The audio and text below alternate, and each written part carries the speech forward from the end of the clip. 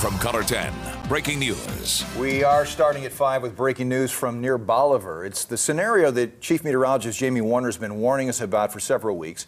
Multiple fire departments are working to contain a grass fire off Highway 13 at Highway U.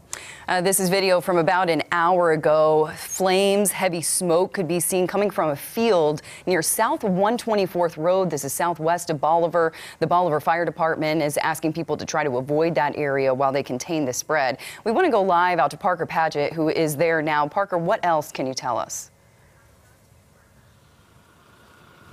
Yeah, Bailey, Steve, crews actually got this call around 2 to 3 this afternoon. I actually want to show you this. The fire actually started across the street here in this field over there, and it went down past the road. The road becomes a dead end and burned all the way around to where you see crews still working to put out any flames that are left remaining.